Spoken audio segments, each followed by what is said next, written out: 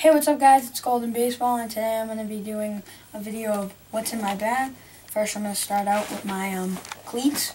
These are Nike Hurricane cleats without the strap, and they're pretty good. I like them. I think I need new ones because they're starting to die a little. That's for that. And I got my rolling catcher's glove. I usually play catcher. I like this glove. It's really good. I think it's okay. And it's Golden Glove Co. Next, I'm going to go to my rolling Revo glove. This is an outfielder's glove, but I think I need to tighten it a little more because the ball just kept popping out and it kept getting me frustrated. Next, I'm going to go on to my catcher's equipment, and I'm going to start out with my 2013 Easton catcher's equipment. The 2015 is a little similar. It's the Mako, I think. The Mako catcher's equipment. It has like some color here, but this is just all black. And then I'll go into my pads. Easton's pretty good. This is just my other side. And I'll go on to my helmets. I got a Rawlings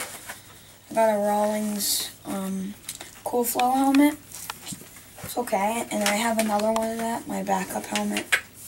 It's a little heavier than this one though. And then I got my Nike Diamond Edge gloves, or D-Edge, I don't know, in here. Then I got my backup cleats, which are MVP Keystones.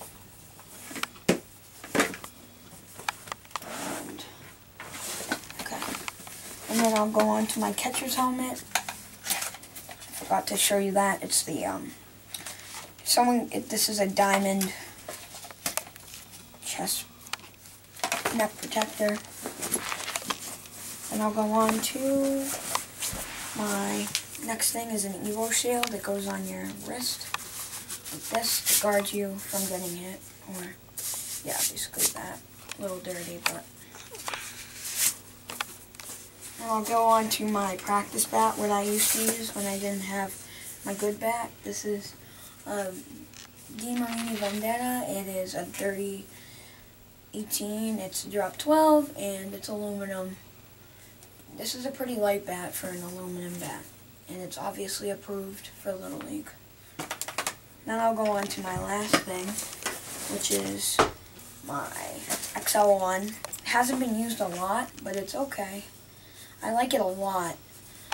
There's a couple marks on it. It's a two-piece composite. It's a 30-20, a drop 10, and the barrel diameter is 2 1/4.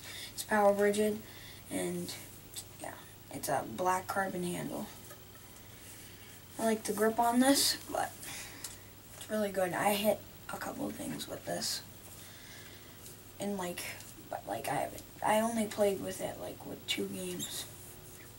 So, I just want to thank you guys all for watching.